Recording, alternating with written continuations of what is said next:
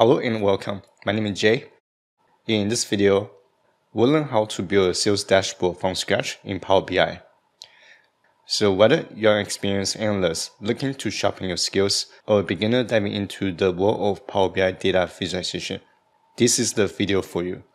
In this video, I'll cover how to import dataset, map table relationships, create a tooltip page, create a dashboard page, and finally, we'll publish the dashboard. By the end of this tutorial, you'll have a comprehensive understanding of how to use Power BI to create a sales dashboard. Alright, so let me give you a quick demo of the dashboard that we'll be building in today's video. Alright, so right here's the dashboard. It's a very beginner-friendly dashboard. And to be honest, if you can build something like this from scratch, then I think you're pretty much prepared to be ready for your first data analyst position or data analyst job. So some of the features that we'll be implementing in this dashboard, such as the filters for 3 different categories. Then we're going to insert the summary section, which is going to be this section right here. And I'm also going to show you how to create a very simple tab interface to allow users to select different tabs. Now in terms of the visuals or the charts, we'll first build a very simple bar chart. Then we're going to dive into something a little more complex. Alright, so this one's going to be the decomposition chart. Then we're going to build a map visual. And from the map visual, we're going to create this custom tooltip to present the sales summary for each state based on the selection. Then we're going to finish this tutorial with this sales trend summary. And to be honest, I personally think a good visualization is something that cannot be easily replaced by AI or ChatGPT anytime soon. Now with that being said, let's get started. Alright, so before diving into the tutorial, make sure that you go to the link in the description below to download the exercise file. Now from the exercise file, you're going to see these 2 files. So this one's going to be the dataset that we'll be using to create the dashboard. Let me open the file.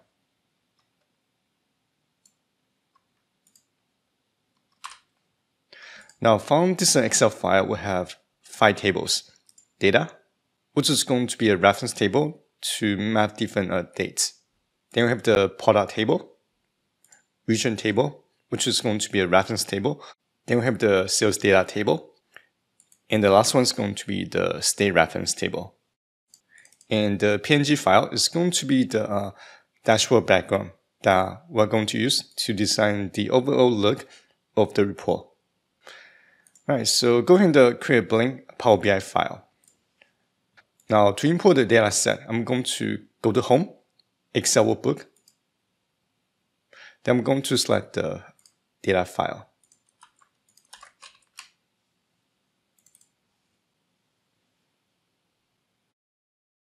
Now for demonstration purpose, I already cleaned out the records in the Excel file, so don't have to do anything. Alright, so make sure that you select all the tables. Then we're going to load the tables into Power BI. And once the tables are loaded, I want to insert the PNG template. Alright, so go to View. And here I'm going to enable Format, Bookmark, and Selection. Now for now I'm going to hide the Filters pane because I don't think I need that anytime soon. Now here enable the Format pane. Now expand Canvas background. Now here I'm going to browse the PNG file. Now, the reason why you don't see the background getting updated because by default, the transparency is set to 100%. And we need to turn that down to 0%. Now, I create the background image using Photoshop. And because I create the background image using a 4K resolution, so here to turn that down, we need to change the image fit ratio to fit. And that's going to resize the image to fit into the Power BI report. Now, some people may prefer use PowerPoint to design the background. For me, I personally like to use Photoshop just because the resolution is a lot more clear. I sometimes found that using PowerPoint to design the background image, the resolution can get a little bit pixelated once you work on a large monitor. Right, now let's work on mapping the table relationships. Now here I want to go into the model view.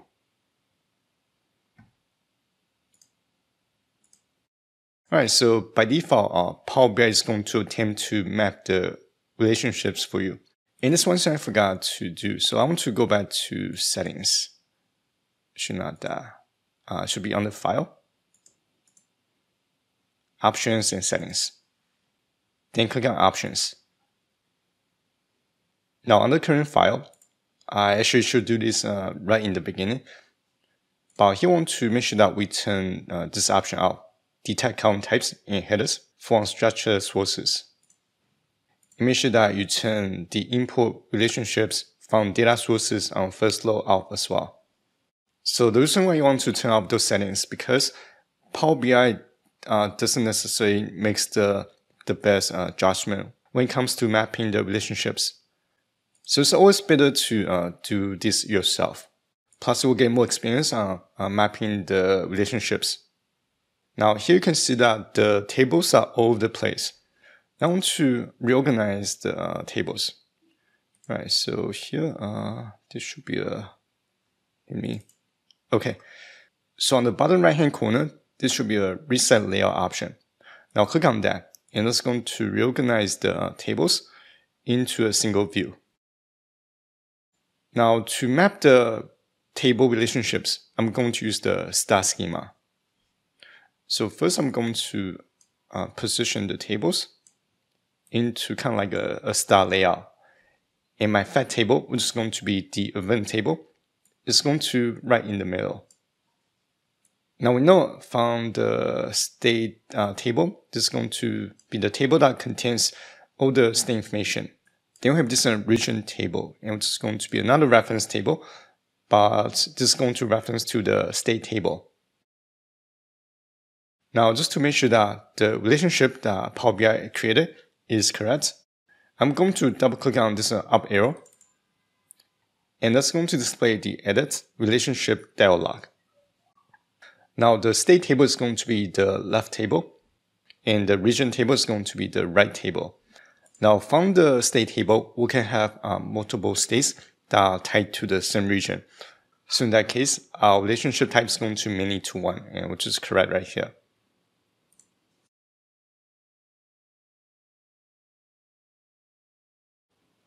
Now from the sales table, I want to map the customer state ID to the state ID field in the state table.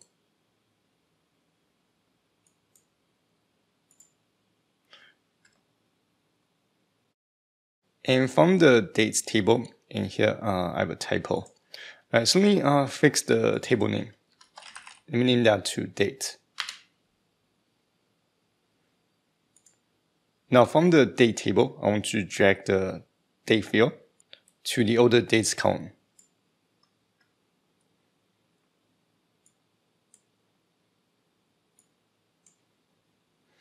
And this should be one more table in the product table. And it looks like the relationship between product and sales table are already mapped. Now I want to go back to the data view.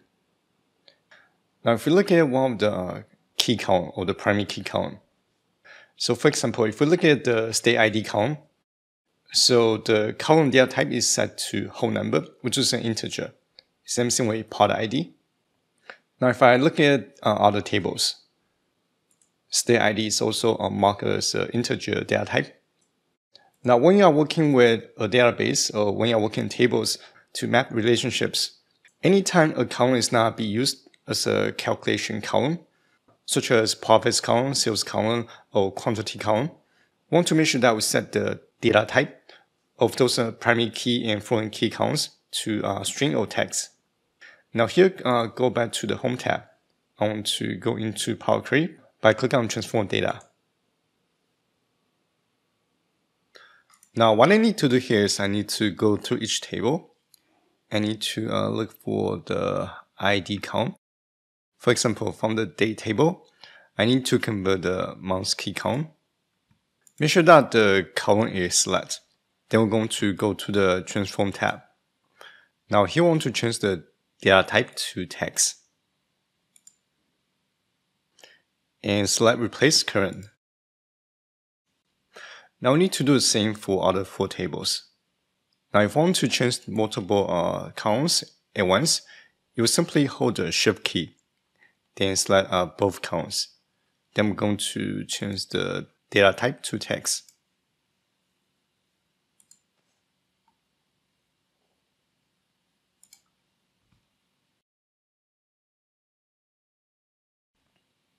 Now once we change the primary key data type to text for all the tables, we can go to home, save and apply.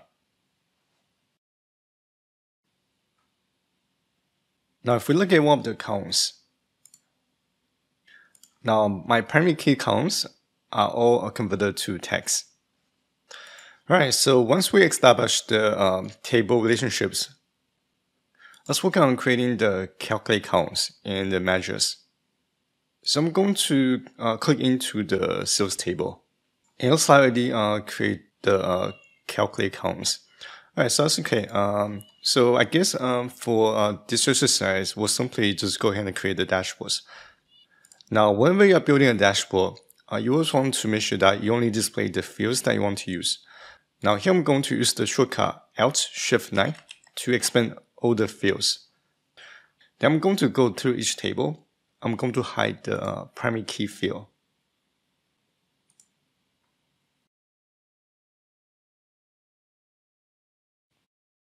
Alright, so once I hide all the primary key and the foreign key fields, I can go to the report view to start creating the dashboard.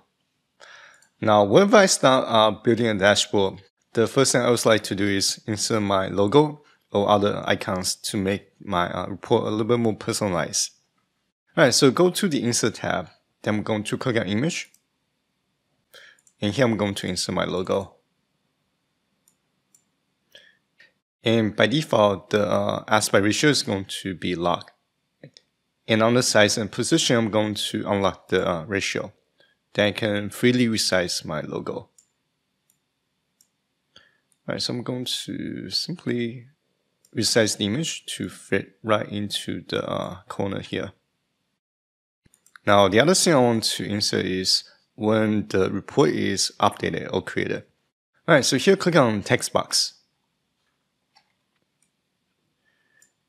And today is here. So I'm going to type last updated. And today is going to be June 2nd, 2023.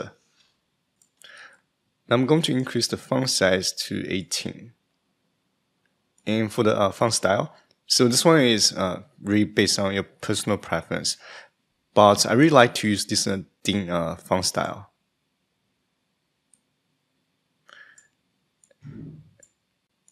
And I'm going to position the text. Here, let me turn up the background. And resize the image.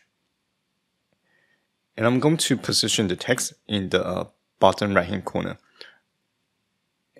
Now I'm going to set the font color to white 50%, dark 50% color.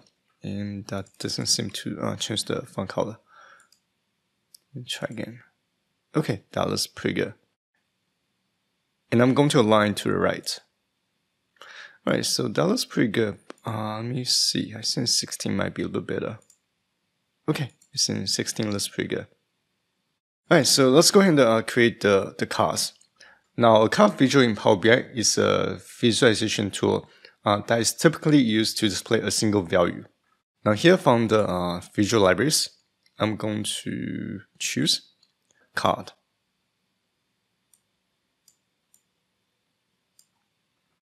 Now, since I already built the dashboard already, I already know the size ratios. Alright, so I want to go to the format pane. Now, to create the summary from the sales table, I'm going to make that as total quantity. So I'm going to choose quantity field. Now for the card size, I'll set this to 107 for the height, 204 for the width. And for the location, I'll set that to 32 for horizontal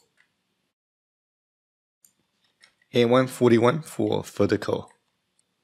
Now because I already created the background layout, and one benefit using your own image as a layout or design is that, for one, you're going to improve the performance while using any additional objects or visuals from Power BI itself. Right, so let's finish formatting the card. And here I'm going to expand all the categories. Now I want to change the font style of the value. Right, so here my default font is already set to thin. And I want to decrease the font size to 27. And for the unit, I want to display everything, so I'm going to set that to none. And for the decimal place, I'll set that to 0. Now from the number here, if I want to format the number with the 1000 separator, right? So here, let's do that right now. Go into my sales table, and I'll click into the quantity field. Now from the contours tab, I want to make sure that we enable the 1000 separator delimiter or separator. And that's going to format the number a little bit more properly. Alright, so I want to turn off the text wrap to keep the text organized. And for the category label, which is this right here, I'll increase the font size to 14, and I'll change the font color to black. Now for the category name, I'm going to double click on the field, and I'll name this as quantity. Alright, so that's going to be the card visual of the first card visual.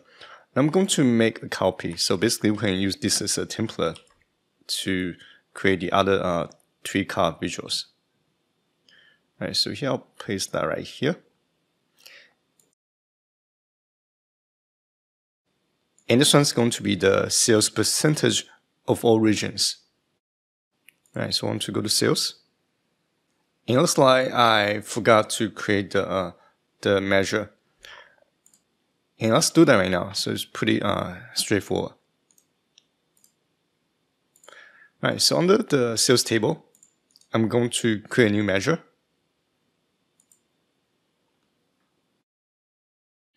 I'll name this as sales percentage of all regions. And the formula is pretty straightforward. So we'll divide the total sales, and it's going to be the numerator. So it's going to be sum sales column divided by the total sales of each region. And because we are going to calculate the total sales of each individual region, so we need to use the calculate function to perform the calculation. Alright, so here we want to calculate the sales. And this will be sum function from sales. Now because we want to group by all the regions, and the regions is going to be coming from the region table. So I'm going to wrap the table with the O function to ignore any filters, and enter.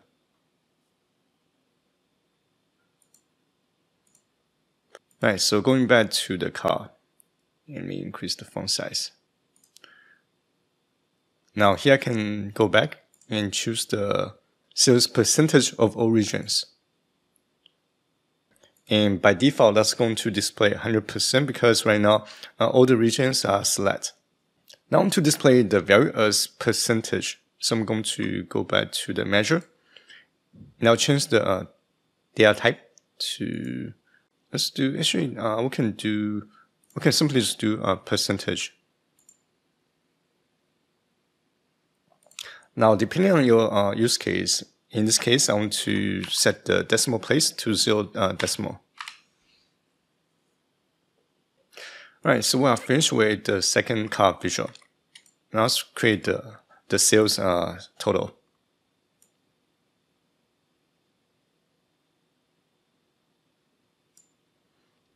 Alright, so here let me look at the horizontal location, actually vertical location 141, and this will be 141. And for this summary, this is going to be total sales. Now, because the number is quite large, so I want to format the unit a little bit. Alright, so I want to go into call out value category. And for the display units, I want to change that to millions. And I'll set the decimal places to 2. And here I want to insert the $sign. So click on the field. Then under contours, make sure that you enable the dollar currency symbol. Now notice that every time when I make a change to the format, the visuals are going to get refreshed. And right now it's fine because I don't have that many visuals. But if I'm working on a large dashboard that has, let's say, 50,000 objects, then every time we update a visual, then all the charts are going to get updated. Then you need to wait for those updates get finished to make another change. Now, to prevent that, what I want to do here is I want to go to Optimize tab. I want to pause all the updates by clicking on Pause Visuals. What I will do is, it's not going to update the visual. We are trying to format a visual. Alright, so here, let me change these to sales.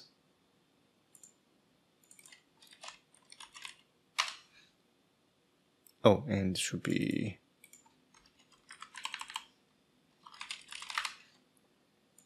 right, refresh. And to update the visual, we'll need to manually refresh the visual state. Alright, so let's finish the last one. And this one's going to be average unit price. So I'm going to click on unit price, and I'll change this to average. Now for the category name, I'll name this as AVG unit price. Then I'll update the visual. Right, so again, I want to insert the dollar symbol. Now let's go ahead and create a bar chart. And it's going to be the stack bar graph. Right, so I'm going to align the visual to be the same size as the cost. Now to create the bar chart, we're going to display the product category along the y-axis. Right, so from the y-axis category, we want to choose product, then choose product. And for the x-axis, which is going to be the aggregation, I'm going to choose sales from the sales table. Alright, so I'm going to refresh the visual to see what the chart looks like. Alright, so everything looks okay, and there's definitely a bit of improvement that we need to do. Alright, so first I'm going to expand all the categories. Now for the bar chart visual, I want to expand the height a little bit. Let's do 270. Alright, so I really don't like every time when I insert a new number, it automatically highlights the number. So I need to be careful when I type in the height value. And I want to move the vertical position to 400, just to make the chart center right in the middle a little bit. Then I'm going to turn off the background. Alright, so it's not letting me here. Let me try again. Okay, so here we go. Alright, so let's scroll down. And for the chart title, I'll name this as Sales by Product. and make sure that you always turn off the text wrap. Alright, so let's see. Let me see what, okay, that does not look good. Now let's format the y-axis. Alright, so here I'm going to change the font name or font style to thin. And I'll increase the font size to, let's do 9. And I'm going to turn on this concatenate labels option. Alright, so right now, let me make the zoom a little bit bigger. Now for my visual, because the chart title already implied that this is a product by sales bar chart. And we have the product and we have the sales. So we don't actually need to display the axis title.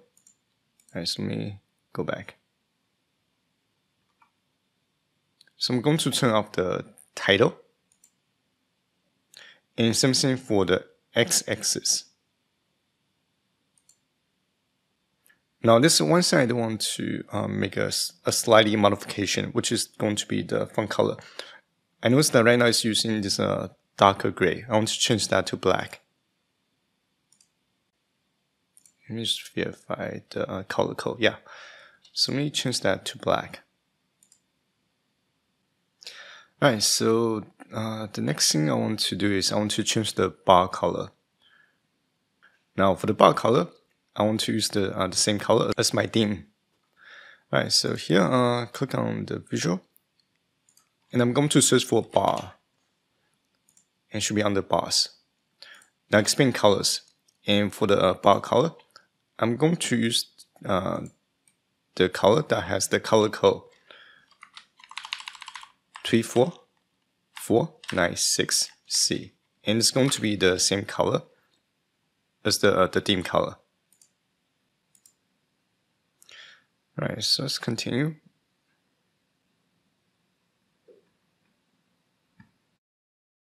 Alright, so here I'm going to turn off the gray lines. As slicing bar chart only has vertical gray lines.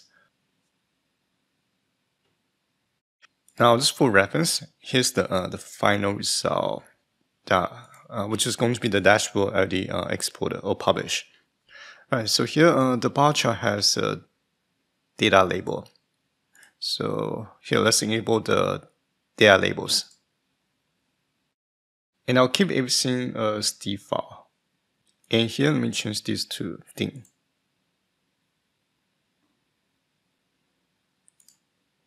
And again, I'm going to change the font color to black for the data labels. Alright, so I think that looks pretty good. Now let's create the slices.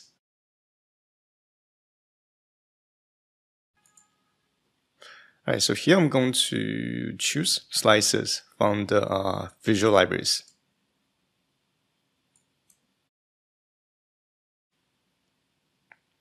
Now, based on your use case, you want to first of all figure out what categories that you want your end users to have option to choose from. Now, for this dashboard, I want my users to be able to choose different year, region, and category. Now here I'm going to go into the dates table. Then I'm going to choose year.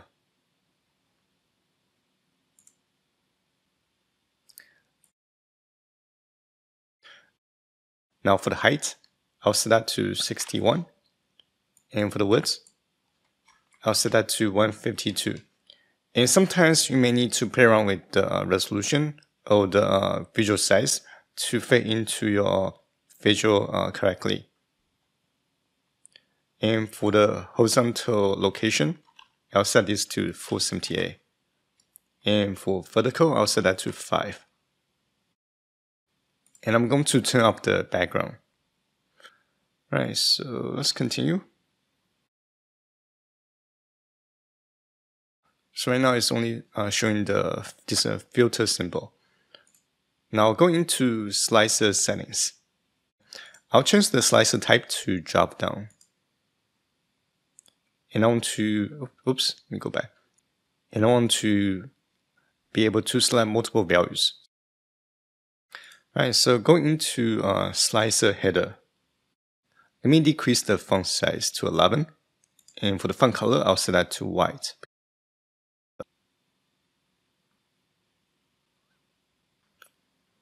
Now to make sure that the font is easy to see, so also need to change the values text to white. And here I'm going to decrease the font size, and I'll change the font style. Now for the padding, I'm going to change that to 0. Alright, so that looks pretty good. Now let me just do a test run. I'm going to select a different year. Actually, right, so I guess because right now my visuals are paused, so I can select vary from my slicer. Alright, so let me finish the slices first, and then I'm going to do the testing.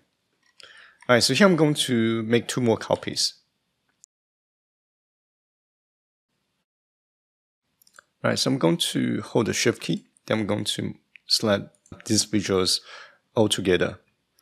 Now go to Format, and I want to align to the top. Right, so I think that looks pretty good. I think the spacing, actually, this is the hardest part, trying to space everything correctly. Now for the second slicer, I want to change that to region.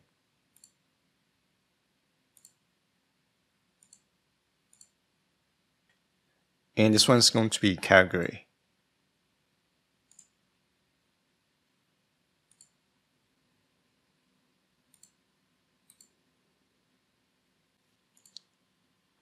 And to make the slices to look like they are separated, I'm going to insert a line shape as the separator. Alright, so make sure that the line shape is select. Then want to go to rotation. You want to rotate the shape 90 degrees. Then I'm going to decrease the width and the height. Alright, so here I want to change the shape color or the line color to light gray. And to do that, I want to go into shape and style. And it's going to be under border. And let me turn off fill. Alright, so here choose a color that you would like to use. I'm going to choose this light gray. And I'll position the shape, the line shape, right in between the slices. Now let's do a test run. I'm going to go back to optimize. And I'm going to resume the visuals. Alright, so if we look at the, okay, so I don't like the background. Okay, so right off the bat, I already see we have an issue here. So if we look at the backgrounds of this view, I guess, and we cannot see the item labels. Now, one workaround is we can change the background color of this area, the same color as the theme. Alright, so I'm going to click on one of the slicer. Now I'm going to enable the background here. Actually, not the background. Yeah, that's fine. I'm going to enable the background. And for the color, I'm going to choose the same color as the this theme color. And since I already provided my color code in Power BI, it's going to save in this recent colors group. And I see the color is off a little bit. Right, so here me merely insert the color code. I don't think that's the correct color code. Right, so it's going to be 20476D. Yep, that is correct. Now I'm going to go back to the slicer. Alright, so the background is off, and this should be another background that I need to modify.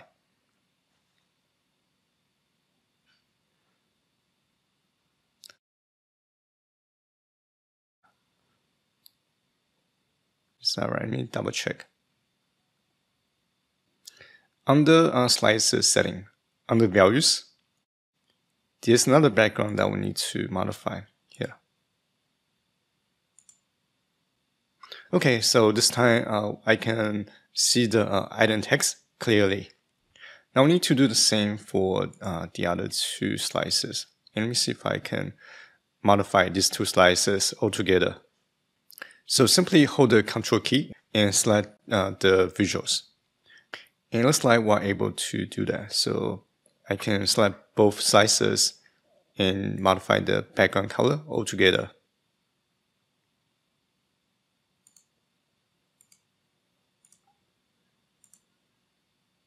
I'm going to select year 2019 and to see how the number changes. And for the region, I'll choose Northeast and Midwest. And that's going to update all the sales number. For Northeast and Midwest, those two regions account for 79% of total sales. And for categories, we have all these categories. Alright, so everything looks good so far. Now, the good thing is we're almost finished with the dashboard. Actually, not almost finished. There's still one more thing to do. There's one more major item to do, which is going to be the tooltip. Alright, so the next item we're going to create is this tab navigation feature. And this one's going to be a little more advanced, but it's not too complicated. If you already know, if you already have some basic knowledge working with bookmarks. Alright, so let's go back. And here I forgot to save the file. Let me go ahead and save the file. And I'll name this as Sales Dashboard B1. And I also want to name my tab. I'll name this as Sales Report. And let me go ahead and create a new tab. And this one's going to be the tooltip that we're going to create in a second. Now, because when we present the dashboard to other users, we do not want to show the tooltip as its own individual report. So I'm going to make sure that I hide the page. Now, to create the tab navigation, we need to organize our objects or visual objects. Alright, so here let me turn off the format pane. And I want to display both the selection pane and the bookmarks pane. So put out two panes side by side. Now, if you've never used selection pane before, so every time when you create something in your page, every single item that you created is considered as an object. Now, based on all the visuals and all the shapes that I created, we have all these objects in this page. Now, for example, the first thing I did was create this label. I'm going to click on the label, and automatically it's going to highlight the object that associated to this label. Now, here I'm going to organize my objects by renaming everything to make them descriptive. And I'll name the label last updated. Now here, based on the object location, it also controls which object goes into the front and which object goes to the back. So for example, let's see, if I move the label right before the image, and that means that actually, which image is this? Okay. Alright, so let's do this. I'm going to move the label right in front. Actually, the background is transparent. Alright, let's use this. So right now, because let's see. I know it's going to be hard to see, but right now, because my label is placed before the image. So when we place these two objects, my image logo is going to be on the top, and my label is going to be in the back. But if I swap these two items, now the label is going to cover, actually not cover, the label is going to be on top of the my logo object or logo image. So this is just a technique that I use to control which object go into the font. But the other option, you can change the location is by going into the Format tab. Then you can use bring backward or forward to move the object location. All right, so here, let me put that back.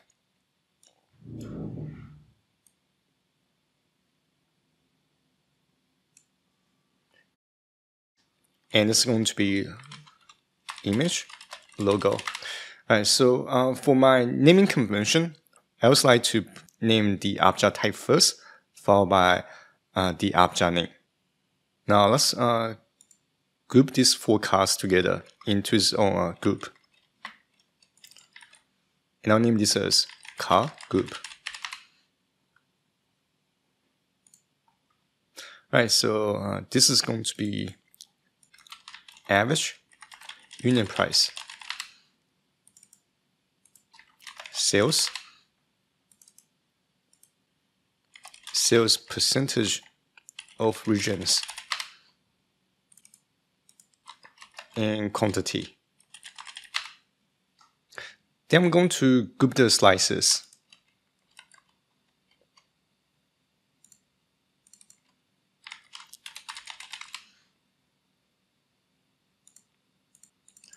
Right, so this one's going to be region,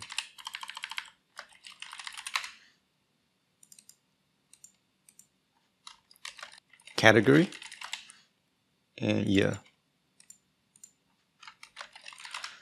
And let me position reorder the slices: year, region, and category.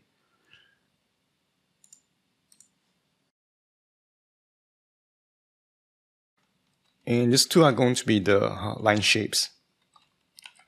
All right, so I'll put that in the shape category. Oh, no, not category, the shape group. Let me make that this as a plural.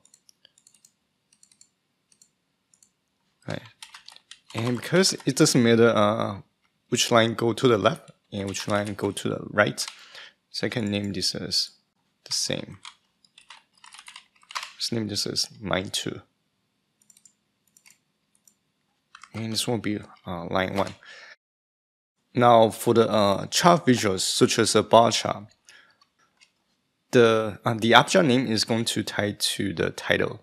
So unfortunately, you cannot rename this selection to something that you like. So for example, if I want to name this as bar chart, sales by product, and it's going to also update the title as well. Right, so for that, I usually just keep the name as the same. And I'll put this right here. Right, so let me go back to optimize, and I'll pause the visuals. Now let's create the navigation tabs. Right, so here we're going to create 3 buttons. And I want to choose blank button.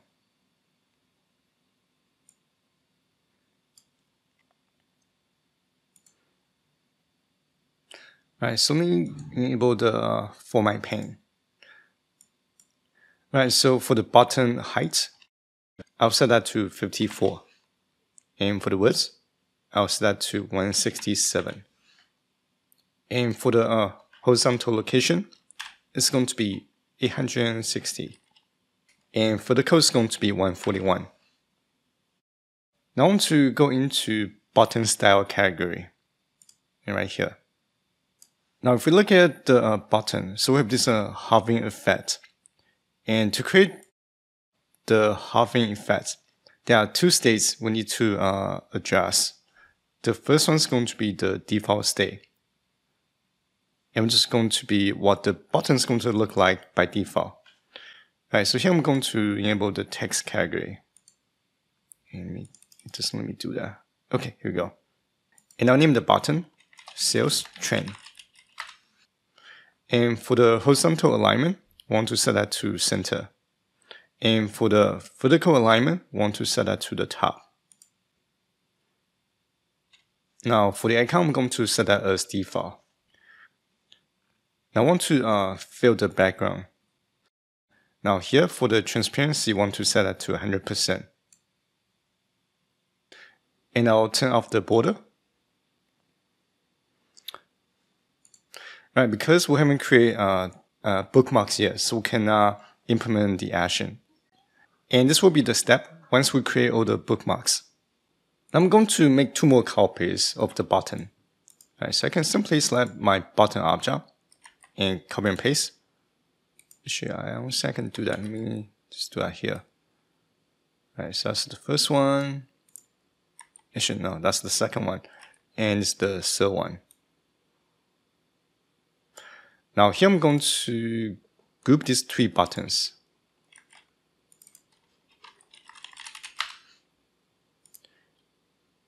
Right, so this one is going to be sales decomposition.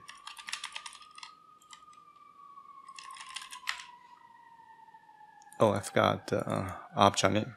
Right, so let me fix that. And I'll use btn to reference button object. And this one will be button, btn, sales trend. And this one will be sales map. Now again, I want to organize the buttons.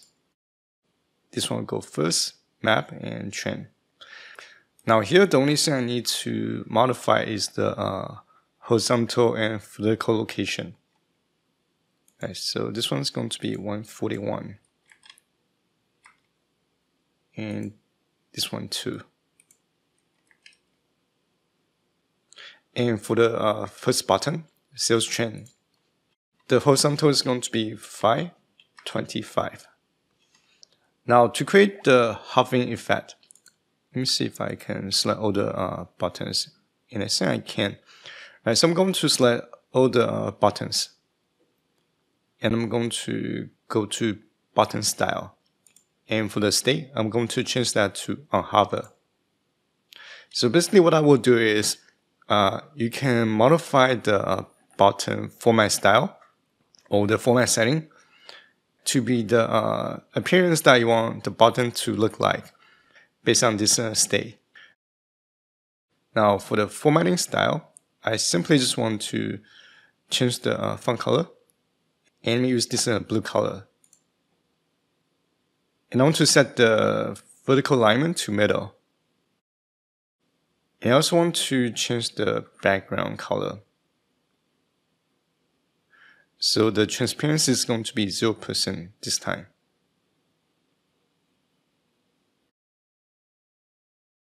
This one thing I forgot to do. Let's go back to the text section. I want to set the text to bold. Alright, so that looks pretty good, but I don't like the color that I'm using. Let me change to the other one. Now I need to update the button caption. And this one's going to be sales decomposition. And me copy paste the text. I need to do that for both on hover and default state. And this one too. And this will be sales map.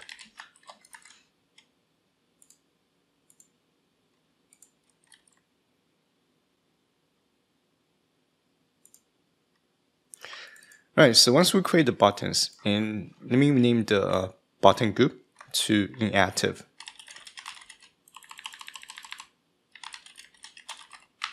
So basically to create a tab navigation feature, or to implement the tab navigation feature, we need to create 2 sets of buttons. The first group is going to be the default button, or the inactive buttons. And the second group is going to be the active button. Basically, it's going to be this button display that you're seeing right here for sales decomposition. Alright, so going back to the sales dashboard. So what I'm going to do here is I'm going to select the buttons in active group. And I'm going to make a copy. It doesn't let me copy everything at once. Let me see.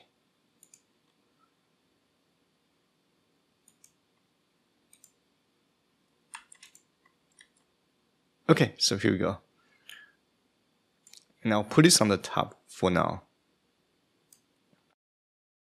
And I'll name the buttons active.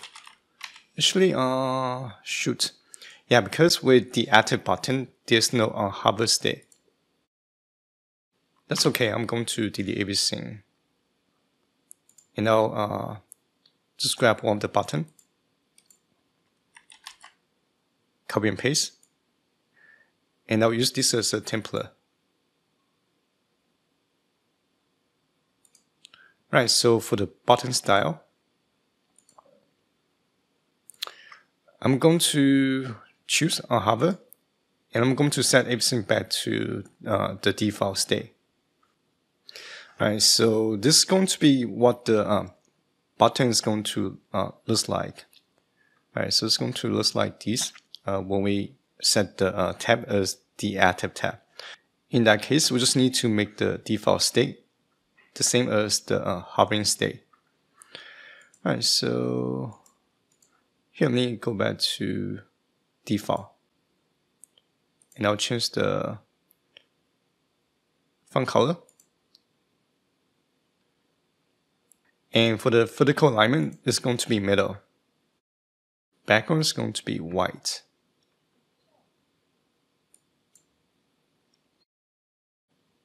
And the text will be bold. Now I'm just do a quick comparison to make sure that they look exactly the same. Okay, I think they look pretty good. I'm going to make 2 more copies.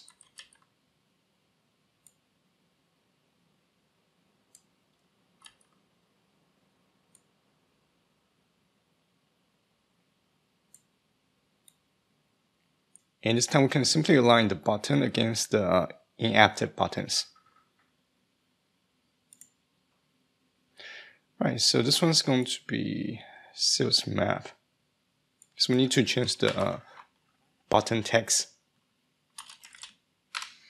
And this one's going to be sales trend.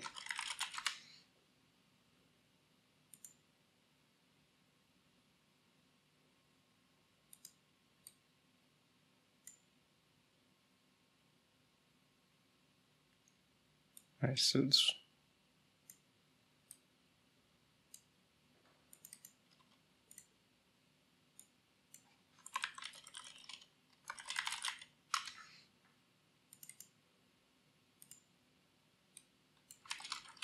sales map.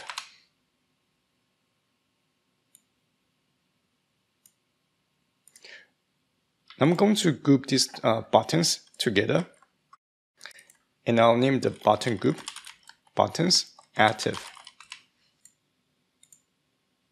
Now I can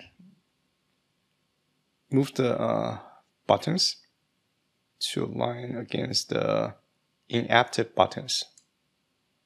Alright, so let me take a look.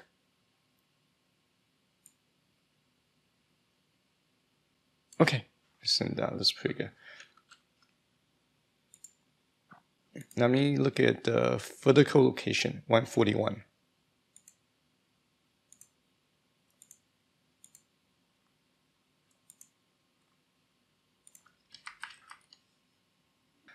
Now once these 2 buttons groups overlap, we're going to create our bookmarks. Let me go back to my report. Alright, so basically we have 3 different views. So when we enable the sales decomposition tab, these 2 inactive buttons is going to get displayed. And the inactive sales decomposition button is going to be hidden. And we're going to display the active sales decomposition button. And the same logic flow for the other 2 tabs. Alright, so let's do the first tab first.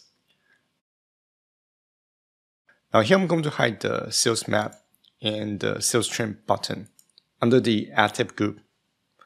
And from the inactive button, I'm going to hide the sales decomposition button. Then I'm going to create a bookmark to save this view state. Alright, so where's my bookmark? Alright, so I'm going to create a new bookmark. And I'll name this as sales report decomposition. So for my naming convention, I usually like to use the page name first.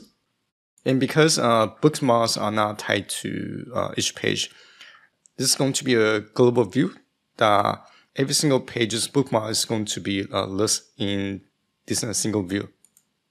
Alright, so here I'm going to make sure that I disconnect the data linkage. And also make sure that I use the bookmark only for the current page. Now I need to do it 2 more times. Here I'm enable the object view. Now I'm going to enable the sales map button and hide the other one. And this one too. And I'll create a new bookmark. And I'll name this as sales report, sales map. And the last one is going to be sales trend.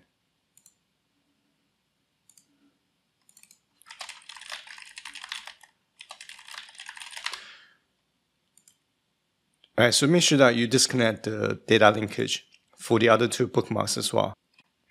Now if we hold the Control key, and we can simply, oh, okay, so I forgot. So we haven't implemented the action yet. Alright, so here let's do that right now, since we create the bookmarks. Alright, so basically, actually let's do that later. I'm going to create my visuals first. Let's go to the decomposition view. Now here I'm going to insert a decomposition visual. And this one will be under the AI visuals category. And it should be this one here. Alright, so what this visual would do is it's going to break down your values into multiple categories. So basically, it's a type of visuals that you can see the breakdown of a value. Alright, so here I'm going to expand the visual to fit into this white area. Now I want to see the breakdown of my total sales. So I'm going to choose sales for the analyze category. And it's going to be total sales. And I want to see the breakdown by demographic. And it should be under, and I think this is going to be under product right here, demographic. And from demographic, I want to break down by product. So you don't necessarily need to use the same field as mine. You can use any field that you're interested in. And then I want to break down by region. Alright, so let's refresh the visual. And I'm going to create the tree view. So I want to break down by demographic. Alright, so when I create the decomposition visual, I need to resume the visuals update. Then I want to see the breakdown by professional, followed by product, then by region. Alright, so here I'm going to name the chart. Let's name this as summary decomposition. Actually, sales decomposition. Alright, so here let's go ahead and format the visual. Now I want to go into analysis and make sure that the split is set to absolute. And if I want to adjust the tree setting, such as the density or how the action is going to get handled, then you can go into the tree settings category. But I'm going to leave those two as default. Now for the connector, I want to change the active line to my dim color. And for the unselect line, which is going to be these lines here, I'll use a darker gray color. Now for the bar color, I'll change that to the same dim color. Alright, so here I want to slightly decrease the size to make sure that everything is going to fit into this area nicely. And for the label, I'll change the font style. And this one too. Alright, so for now, this is going to be everything that I'm going to apply. I don't want to make the visual a little bit too complicated, but I noticed that here, why is this number has this many decimal places?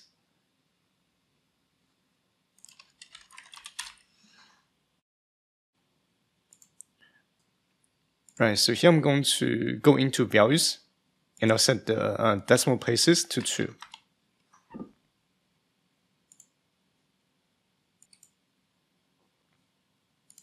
Now we need to update the bookmark, and this will be under the decomposition bookmark.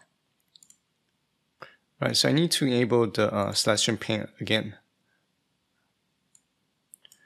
Now for the sales map, we want to use the mask visual. Alright, so here we need to hide the decomposition visual, and which is going to be under summary. Now here, let's go ahead and use the shape map.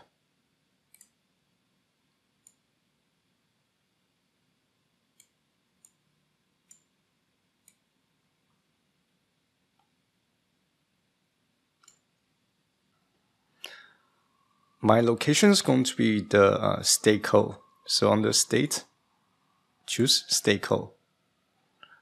And for the saturation color, and it's going to be sales.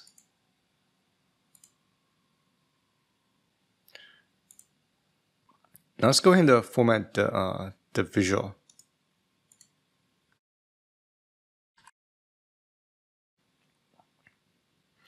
And so I'm going to explain all the categories, and I'll turn off the background. For the title, I'll name this as hover on a state for sales detail. Alright, so unfortunately we cannot rename the object name here.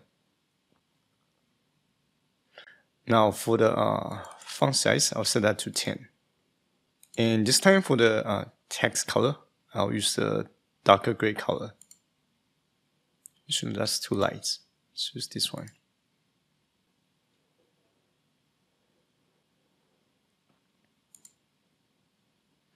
Right, so I'll keep this the same. Now here I want to change the shape color. Now for the minimum value, I'm going to use the color code B7 BE D0. And for the maximum color, I'll use this one here. Actually, we can, here, let's go to more colors. Let me go back. Alright, so one way we can choose the color within the same theme. I'll paste the light color code, and basically you want to choose the color code that is in the same vertical alignment. And let's use this one here.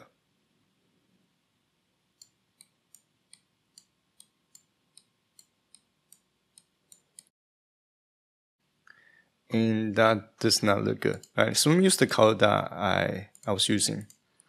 And for the maximum color, it's going to be 475D8A. Now here for the minimum value, for the sales number, it always starts from 0. And for the maximum, this is really based on your data set. Now for this data set, I'm going to use 1 million to be the maximum.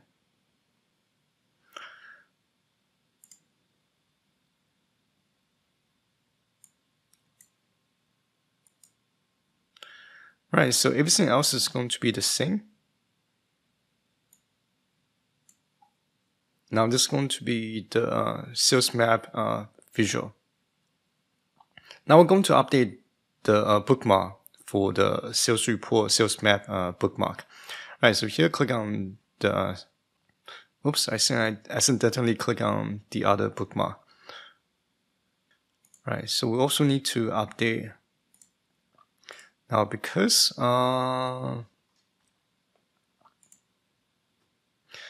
so because I create both visuals after I create a bookmark, let me do this. I'm going to hide these two bookmarks for now. And for this, okay, let me hide those two. Now for the sales trend summary, I'm going to insert the line and stack column graph, actually stack column chart. And it's going to be on the top. For the x-axis, let's use months, because we're going to represent the time period. And for the sales, it's going to be total sales. And for the line y-axis, I'm going to use the average price. Oh, this should be price, not sales.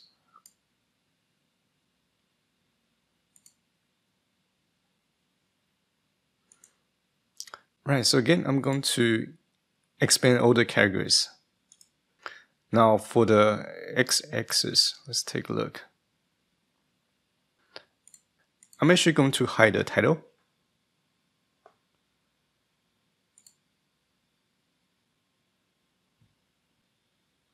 Alright, so let me do this. I'm going to close those two panes.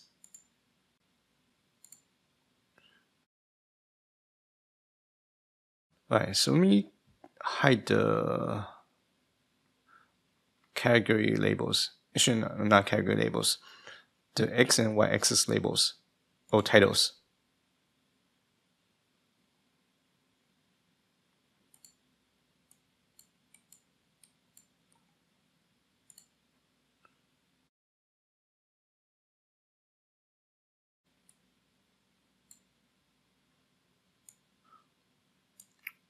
Okay, I think that looks okay.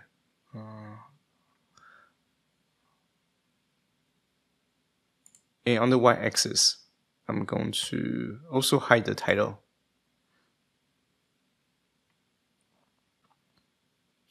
Now for the gray lines, I'm only going to display horizontal gray lines.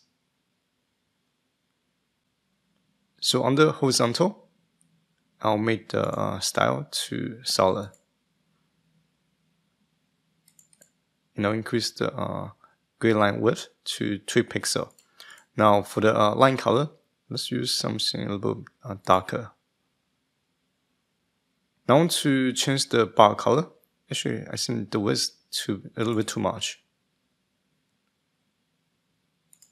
Here, let me make that a bit lighter. Okay, I think that looks pretty good. Now for the bar color, it will be under columns. And let's change that to match to our theme. And it should be the other color. And for the line color, I want to use yellow to match to the theme.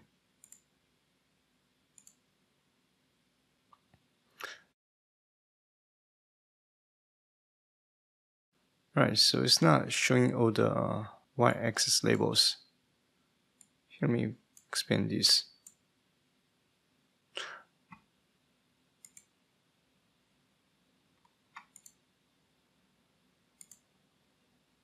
Alright, so let me see if I can fix that.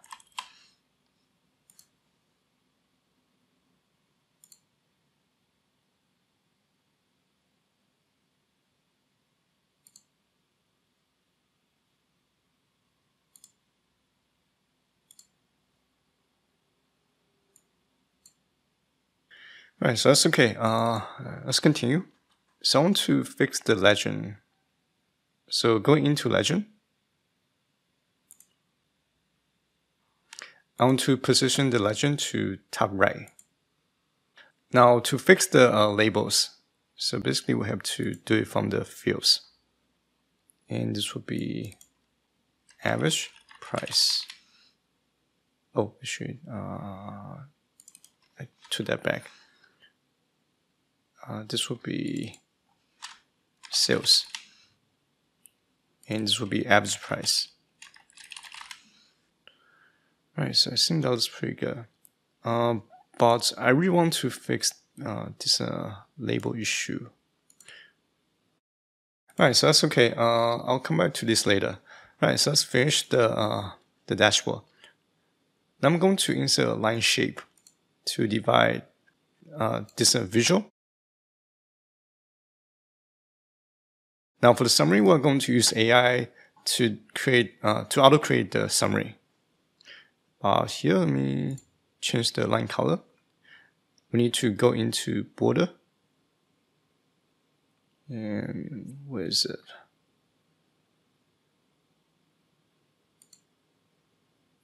Let me resize the shape.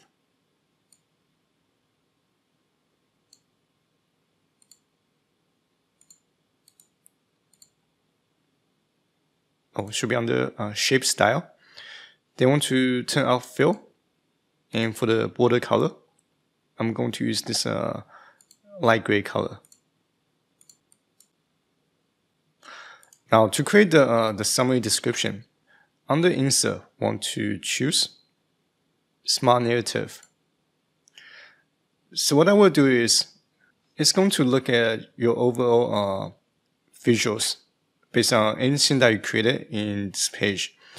And it's going to attempt to summarize your reports into paragraphs, basically. All right, so I'm going to move that here.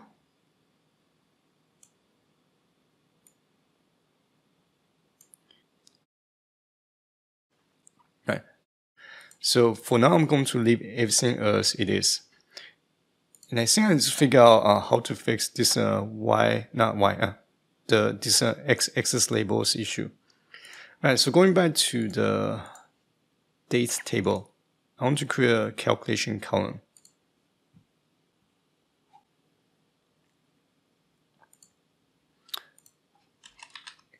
And I'll name this as month name. All right, so it's going to be format, dates. And I want to format the date column to year and month.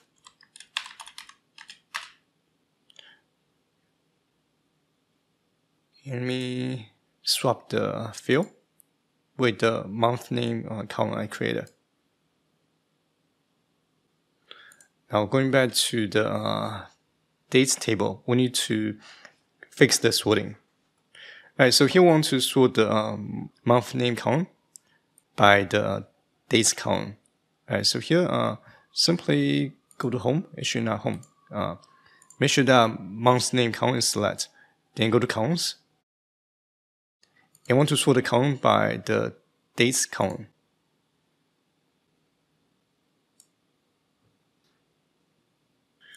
Alright, so I guess that should be fine. Let me see these.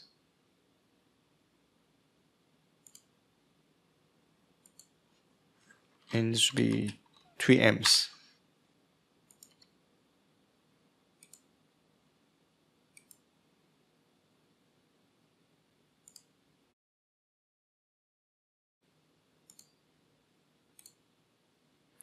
Alright, so I guess I give up. I'm going to just use the regular month's name column.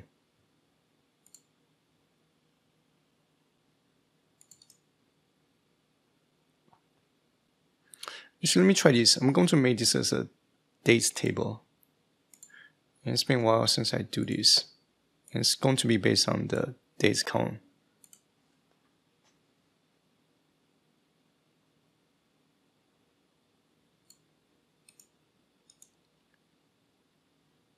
And let me delete the hierarchy.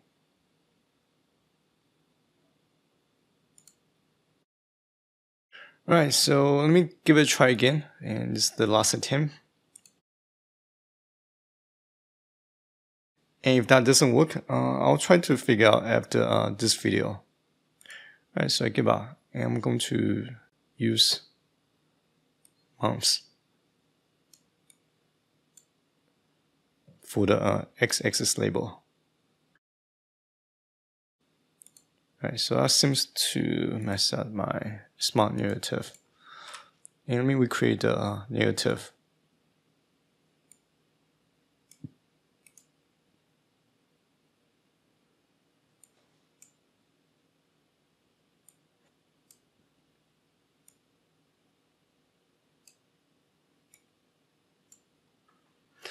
Alright, so once we create all the visuals for the tab name to be used for the tab navigation, now we need to update our bookmarks.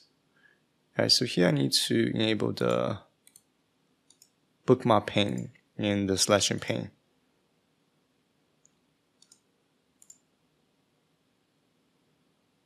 Alright, so when the sales trend tab is activated, we want to show these 3 items. And that's what we have here. And let me change this to smart narrative. And it's going to tie to the sales trend bookmark.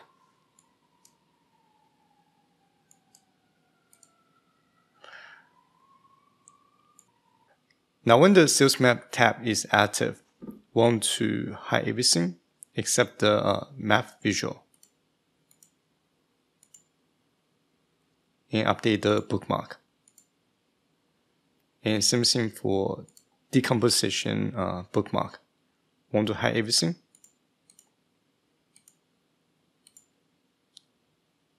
And the shape visual. And update the bookmark. Now if I hold the control key and I forgot to assign the action. Alright, so that's okay. Let me rename the objects. Alright, so this is going to be the summary.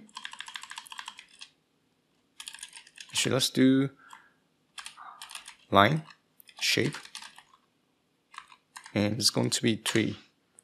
Smart narrative, and this one is, okay. Now I'm going to display all the inactive buttons. And let me hide the active button for now.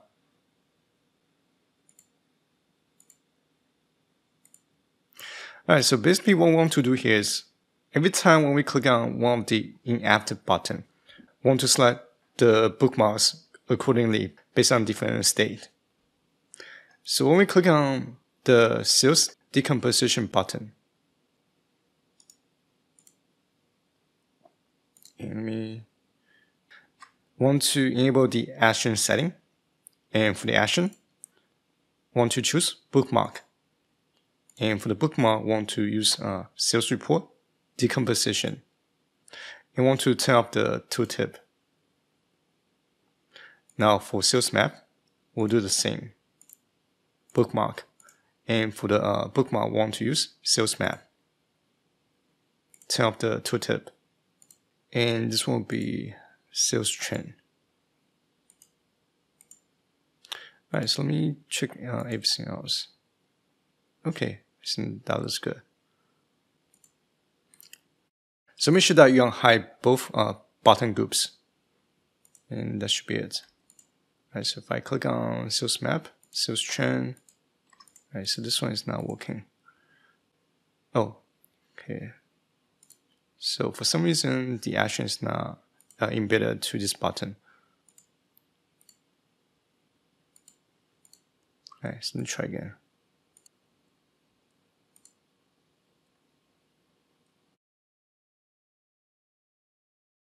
Alright, so everything looks good.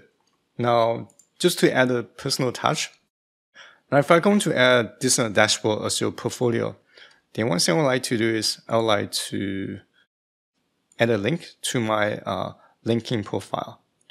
Alright, so here, let me copy paste my LinkedIn logo. I'm going to go to insert image.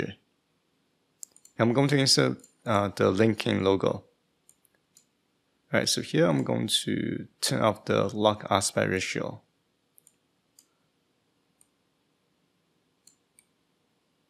And I'll resize the image.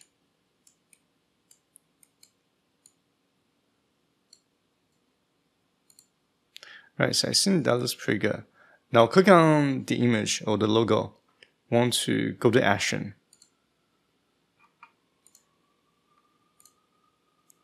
Now from the action type, choose web URL. And for the URL that I want to open, when I click on this LinkedIn logo, I'm going to use my LinkedIn page URL. Now, if you have a website, then we can embed your website's link to the dashboard logo. All right, so here I'm also going to do that. I'm going to go to action, enable action, and open the web URL, and I'll paste the link and turn off the tooltip. Alright guys, so we have officially finished with the sales report page. Now the last thing we need to finish is the tooltip, and which is going to take very short amount of time to finish. Alright, so here let's go to the format tab. Now to use a page as a tooltip, we want to go to page information. And for the page type, make sure that you set that to tooltip. Now here for the canvas background, I'm going to just choose a light gray color. And because the transparency is set to 100%, so let me change that to 0%.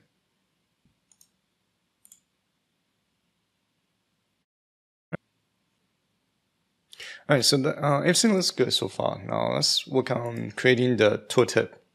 Now the first thing I want to display on the top is the state name. And we can do that by inserting the car label. And I'll expand the words to fit into the tooltip, just the top. And for the field, we're going to choose state, and it's going to be the state name. Now for the background, I'm going to turn that off, and I feel like actually change the zoom to 100%. Alright, so I feel like the font size, we can go to callout value, and we'll decrease the font size to, let's do 30%. I think 30 looks pretty good. And I'll change the vertical alignment, and can I do that here? Alright, so I don't think I can do that here, but I'm going to turn off the text wrap. And also turn off the category label. Okay, so I think that fixed the spacing issue. Let's go ahead and insert the summary detail by using another car.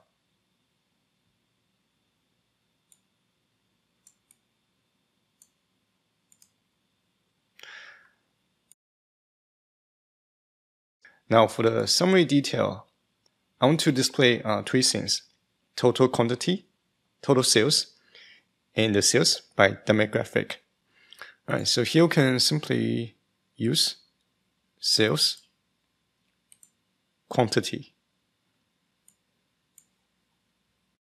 And now change the font size to 11. And I think 11 might be too small. Let's do 20.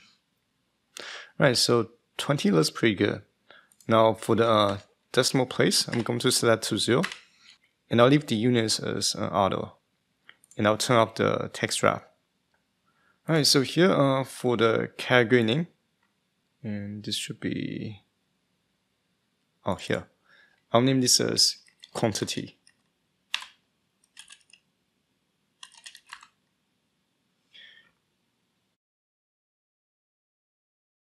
Now to make the background look a little bit nicer, I'm going to turn on the shadow.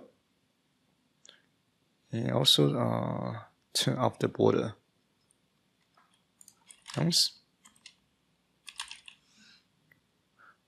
So the border is not enabled. Okay, so now I think that looks pretty good. Alright, so simply copy the card visual. We'll use that as a template. And I'll put that right here. And this one's going to be total sales.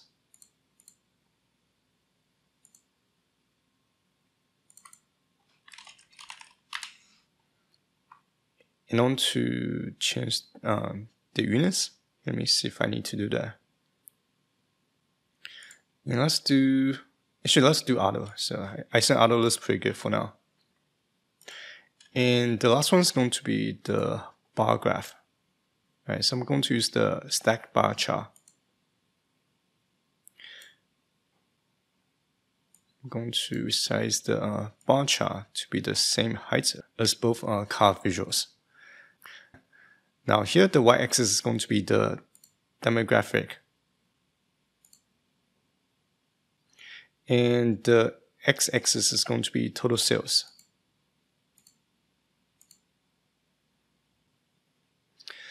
Right, so again, I'm going to enable the shadow. I'll name this as sales by demographic. And I'll decrease the font size. Alright, because this is a tooltip, so I'm going to turn off the gray lines. So going to gray lines and turn off both. Actually, there's only a vertical gray line involved, so turn that off. And for the bar color, go to bars and choose the dim color. Actually, that's the wrong color. It should be this one. Alright, so here I'm going to turn off the x-axis label.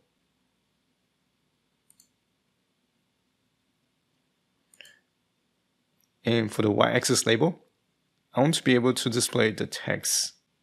Oh, damn. Alright, so on the y-axis, you want to go into values, and here you want to make sure that we set the area ratio to the maximum, which is 50%. And to make sure that nothing gets cut off, I'm going to turn on the concatenate labels setting. And the last thing I want to do here is I want to display the data labels. Alright, so I think that looks okay. Not perfect, but okay. Let me reposition the bar chart. Alright, so that's going to be the tooltip that I'm going to use to map to my map visual. Now go back to the sales report page. And I'm going to select my sales map state from the bookmarks list. Alright, so here, select the map visual and want to go to actions.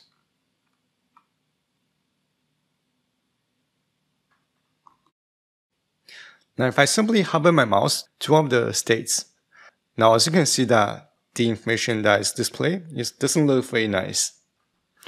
Now what I want to do here is want to go to properties. I want to expand tooltips. Now for the type, make sure that report page is select. Then I want to choose tooltip as the selection. Now because from the map visual or the shape map visual, each state is going to be tied to different state code right here. And the state code is going to be the filter condition. So when we're using this tooltip, So whenever this tooltip is activated, it's going to filter the information based on the state name. And that's how you are able to create a very unique, customized tooltip visual that tied to shape map visual. Alright, so let's see. I want to do just a couple more testings before I publish this report. So I want to choose different region. And let me look at different tabs.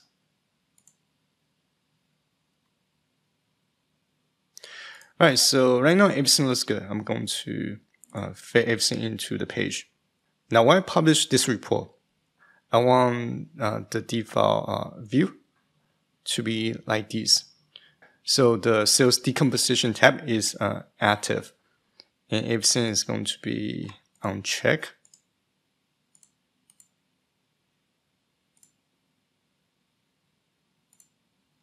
And the tooltips page is hidden.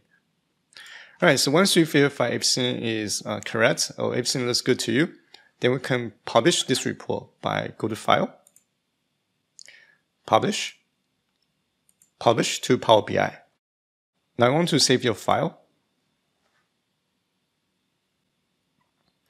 Now choose a workspace for the report to be published. I'm going to choose my workspace. Now once you publish this report, you can open the report.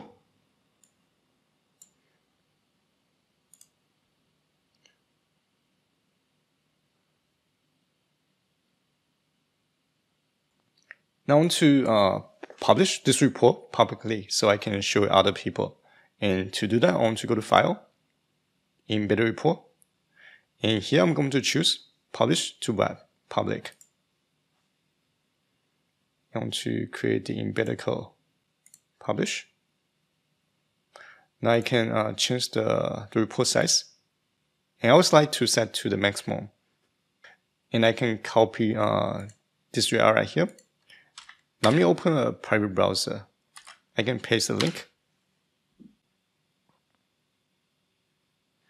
And that will take me to the report I will create using Power BI. So I can play around with the sales report. And I can choose different years from the slices.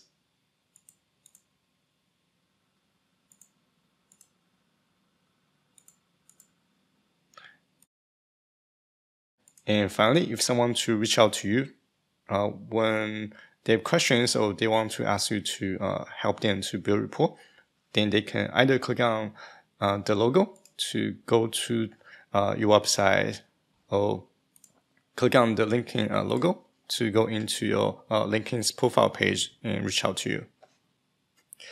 Alright, so this is going to be everything I'm going to share in this video, and hopefully you guys find this video useful. And I know this is a pretty long tutorial, but I really want to show you how to build a dashboard from scratch, from zero all the way to being able to publish a report online. Now, if you have any questions, feel free to reach out to me. I'll leave a comment in the comment section below. And if you enjoyed this video, please don't forget to give this video a like and click on the subscribe button. And I'll see you guys next time. Bye-bye.